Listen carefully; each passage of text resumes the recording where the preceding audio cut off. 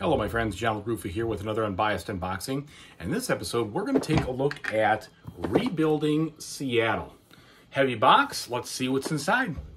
And as usual, folks, please like and subscribe to my YouTube channel if you haven't done so already. And if you have, thank you so much. I really appreciate it.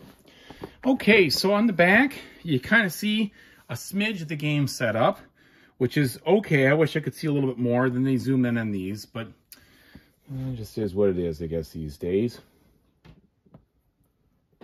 Making my incision here. I do appreciate they got the components listed right there. It tells about the solo mode, which is great news. Okay, and then lifting off our cover here. Nothing special on the inside. We've got a little Whiz Kids promotional game thing, what have you. All right, and then we have the rule book, which definitely doesn't seem like it's all that big. Mine looks like it got a little earmarked there. All right, so we've got the setup and then the round overview, which we're already halfway through the rule book, and then boom, that's nothing. That is a really small rule book. So I'm guessing it's not gonna be that difficult to learn. Hopefully there's not a ton of edge cases or whatever. We've got this main player board, which I'm gonna assume is gonna be for your victory points and also for the offers for different cards and such. And then we have just a very thick amount of medium cardboard punch boards. So let's see in this regard what we've got here.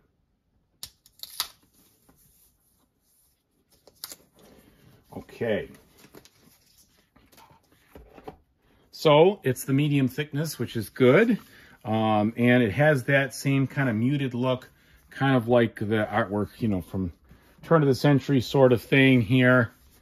Now, I did see this beforehand, and you're definitely going to have a more functional situation versus aesthetically pleasing, I think, in this game. And you could tell that right by, you know, you're looking at these buildings here. The blue, for instance, is entertainment building, right? So they're pretty drab. There's no doubt about it. They all have someone dancing on it. Whereas, you know, the green has the money icon. So not going to be anything super special with regards to looks, which is a little bit too bad. It would have been nice to have a little more aesthetically pleasing artwork. Hopefully it'll look crisp and sharp as you know, get to playing it though. Certainly plenty of components. Then we have all these landmarks here that have kind of a old style look to them. That's weird because I thought this was, you know, 18, what does it say?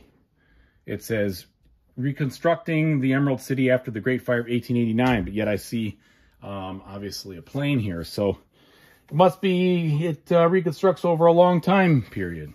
All right, so then they do have your different player boards having, I guess, different setups. So it is asymmetric there because you have the waterfront and you have the Pioneer Square, which is different.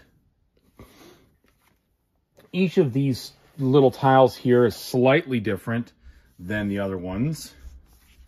Not by a ton, but slightly. It's not going to be hard to punch them. They're already trying to punch themselves. All right. Maybe they aren't even different. Maybe they are the same, as a matter of fact. Okay. So that's what we got here for all those punch boards. And then we have a big bag or three or more for some of the components. And we've got our first bit of cards here. Let's see how the quality is. These are nice and, I guess these are medium thickness. They're not too thick, not too thin. They have no texture on them, but I'm going to be sleeving mine. You probably don't have to if you don't want. So these are some different event cards here. And then you've got the landmarks. So these are all special and unique depending on which ones you're building. And I don't know if they're all used in the same game or not. Okay. Then we've got smaller cards here, which most likely will have to do with the different rounds, maybe the different buildings you can build, etc. Of course, I have to open them up to be able to show you what they look like. This is being a little more frustratingly difficult than it should be.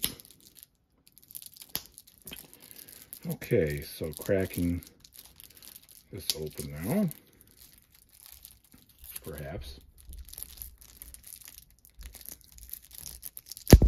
There we go. Okay, so these again are smooth also, and you see the artwork is pretty functional, right? It's like this and this and tells you what to do. But yeah, I would agree. The game itself looks kind of bland and drab.